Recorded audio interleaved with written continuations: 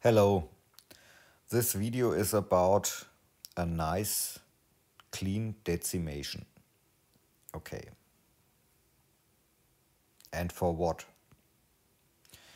This is an example here. These are two meshes. One, they look equal, but the meshes are complete different. The right one is a low poly mesh and the left one is a high poly mesh. But they look in the rendering the same. And yes, for what decimation? Yes, the lower the poly count, the more you can use your RAM for multiple objects or more objects. And the second thing is you can make your projects much smaller. In this case, I demonstrated now. I subdivide the mesh and I save this high poly mesh. And you see here at the side, now we have about 200 megabyte of file size. And when I delete the mesh and save it again, we have only 1.2 megabyte, about 200 times less storage consumption for the same object. Yeah, I think it's a lot. And yeah,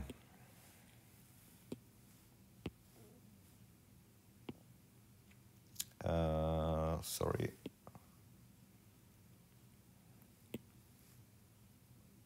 What's my subdivision?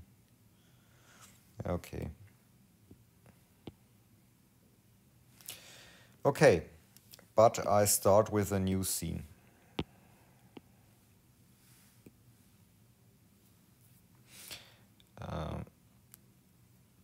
Okay, and the workflow for a nice decimation is, yeah, let's do it.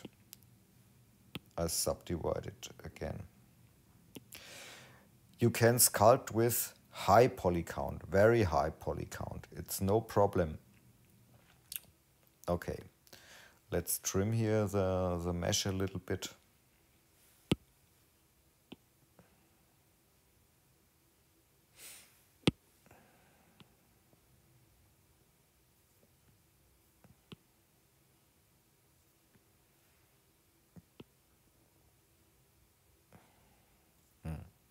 This is not nice at the moment. Sometimes, my settings. I forget when I restart the app that the settings go here. Screen space boolean, hole smoothing nothing, and detail is okay. Okay, let's trim here the holes. It's something like this.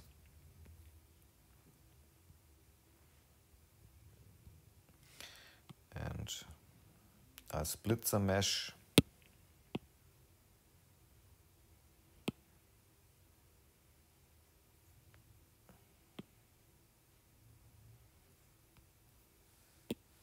This is only an example.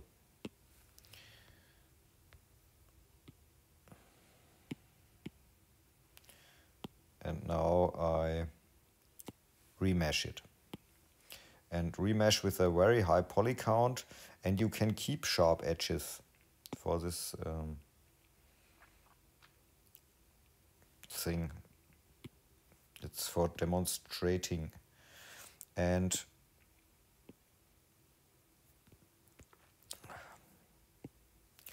now we have sharp, harsh, really sharp edges. And when I now decimate the whole thing,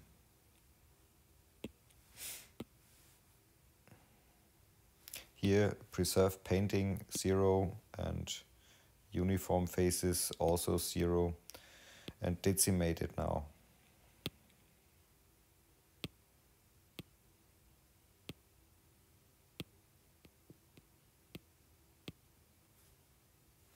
One step back.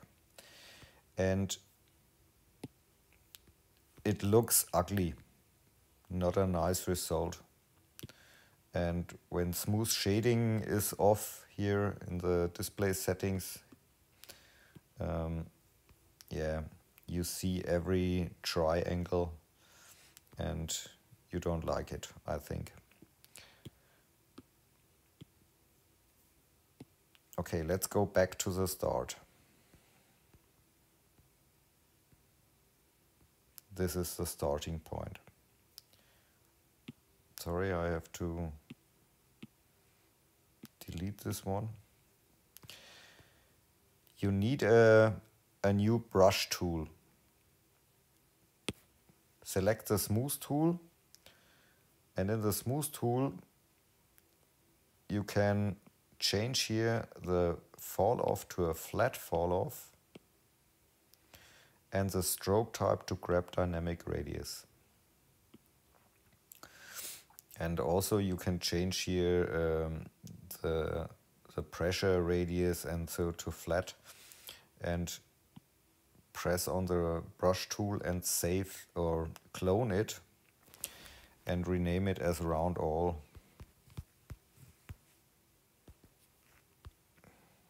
So,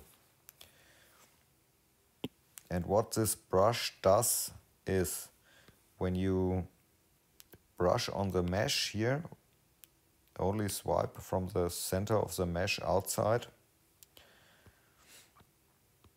it creates a nice small round edge on every edge of the object.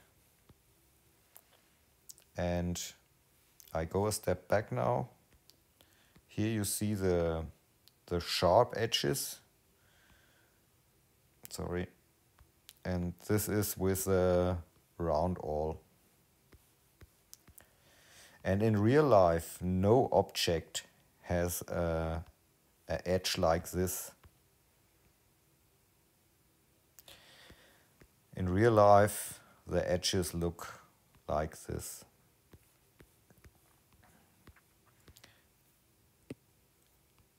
And the next thing is, such surfaces as this, use the normal smooth tool. I have to reset it. And smooth your surfaces. I'll use a little bit a bigger brush.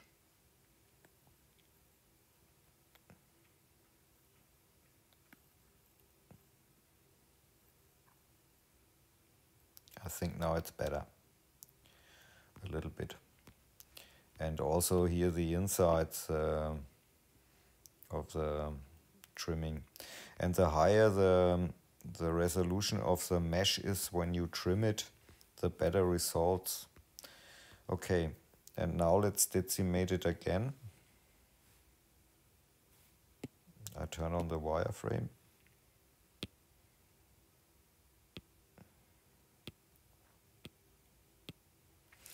And you see here, when it decimates the edges with more, there are more polygons at the edges. And now let's see. We have now a poly count of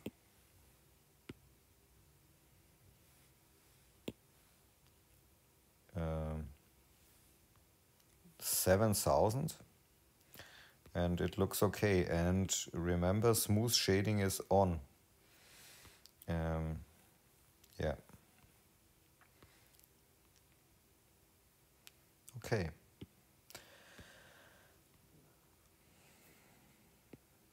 and as I said, it creates edges like this when you round the edges. And let's go back a few steps to the starting point.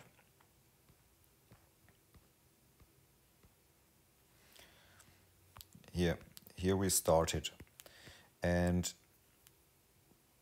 we can try with a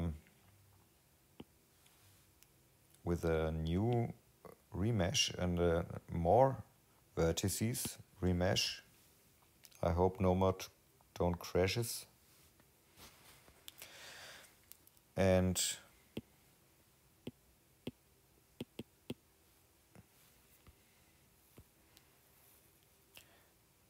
now let's use the round all brush and brush 1 time, 2 time. And now we have very small round edges.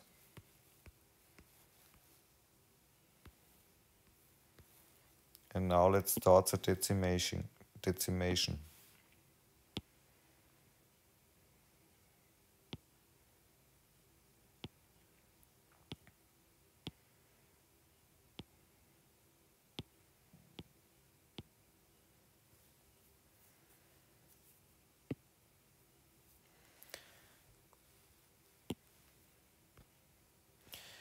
A step back, and I think 12,000 vertices, and we have a very nice mesh. And it looks like this.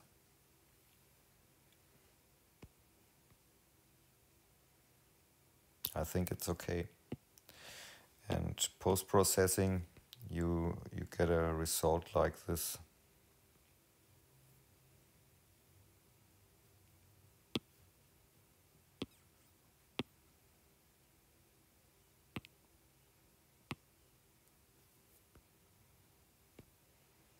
Okay, that's it. Have fun with sculpting. Ciao.